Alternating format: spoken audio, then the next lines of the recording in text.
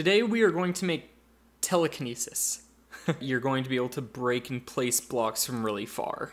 I'm thinking something like you have to crouch, you have to have a special helmet on. It's got to have a warm-up period where you're like thinking, and then you can break the block. We need an event when the user left clicks. Send message, interact, event. Boop, interact, perfect. On player toggle sneak. Hopefully we can tell if the user is sneaking using this. You're not sneaking, you're sneaking. You're not sneaking, you're sneaking.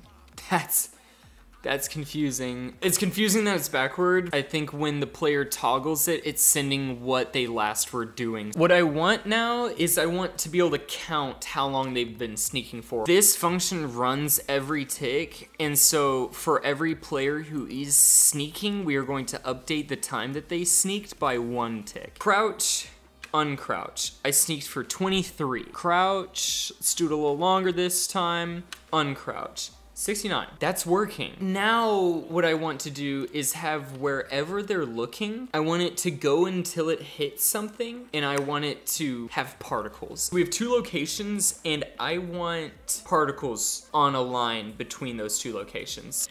We have this draw particles function that does a bunch of vector calculations, and then every half a block, we're gonna spawn a dripping lava particle, at least in theory. Whoa, wait, it did it that time. Okay, it did it. That's it, right there. Guys, but it's going to like my feet. Get eye location. This is what I want. Look at this. It looks like a laser beam. Let's modify this so that you can only see as far as long as you've been sneaking. However long they've been sneaking, I want it to be correlated with the distance. If I look at something way over here, it's gonna take a long time for me to actually begin like looking at.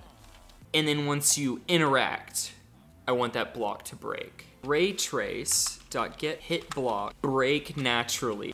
Once they break the block, we want to reset the time that they have been crouching for. Think. Interact. Boom, and it's gone. No way. Do you see the new follow? That's the new follow right there. Do you see it? Do you see it? Thank you for the follow, XYZ Luna.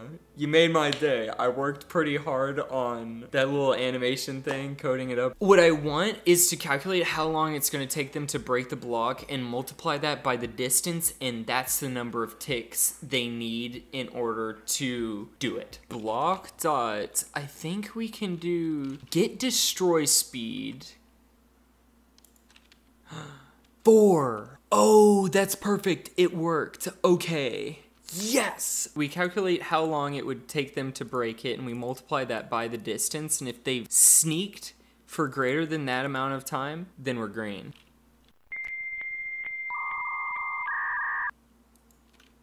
Nice. This works exactly how I wanted it to.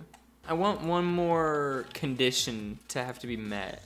I think you have to be wearing a chainmail hat and crouch. This really long line checks if they're wearing a chainmail helmet, and if they aren't, then it's not going to let this player use telekinesis. And we're just gonna play for a little bit, because I want to get this world going. This is crazy, guys. Oh, this works so well now. Look at this telekinesis. Like, I'm literally using it to defeat the frickin' whatever the fricks. Deleting an alarm block will set off others around it if they are close enough. Yeah, but using the telekinesis, they don't do that. Like, I don't know anything about this dude. No! I'm disconnecting. Oh my god, she's